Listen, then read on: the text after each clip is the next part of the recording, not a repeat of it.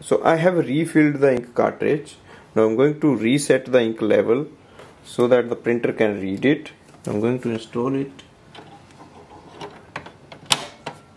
Now close the ink cartridge chamber door. Go to the main screen to see if that works. Still not. Now open it and remove it. Now reinstall it. Do it for a couple of times.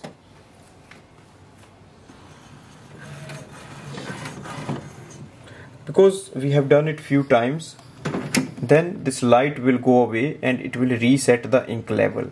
It's important to reset the ink level, and for that you have to simply install the ink cartridge once, open the door, remove the ink cartridge, install again, close the door, check the light here.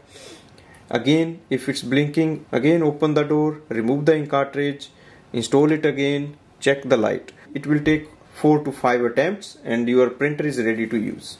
Thanks for watching.